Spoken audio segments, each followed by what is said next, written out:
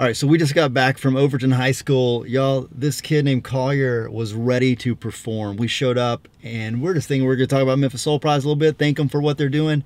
And this kid had music, he had his rap, he had a performance ready. So we were blown away. Memphis Jones was there, Kirk was there. It was so much fun. We love it. Check it out. MEMPHIS,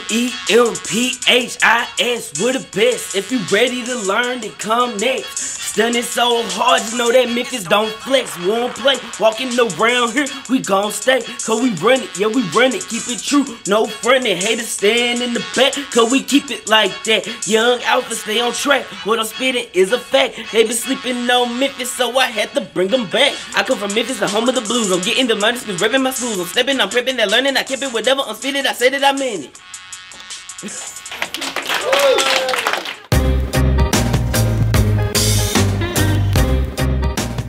My company finds talent for Memphis companies. For our company to be able to point potential people that we're trying to bring into Memphis to the Memphis Soul Prize and see what you guys are doing, it just shows all those people that our young people have a love for this city, and it's very impactful. It's probably more important than you guys realize, and we're just thankful to be a part of it. So thanks for having us.